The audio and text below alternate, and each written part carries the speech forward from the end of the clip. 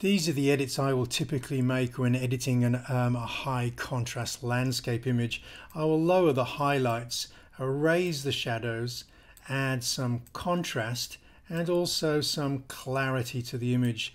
I'll then add quite a lot of vibrance and some exposure to suit. This may vary on the image that you're working with. Then I'll proceed over to the graduated filters, a -1 stop but with a raised shadow to protect these cliffs that I'm going to drag the graduated filter down over.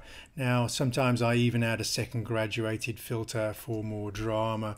I'm then going to come back to the basic panel, optimize the whites. You can do this by holding down the shift key and double clicking on the word whites, and you can also do the same thing with the blacks. Double click blacks, holding down the shift key, and there is the image edited.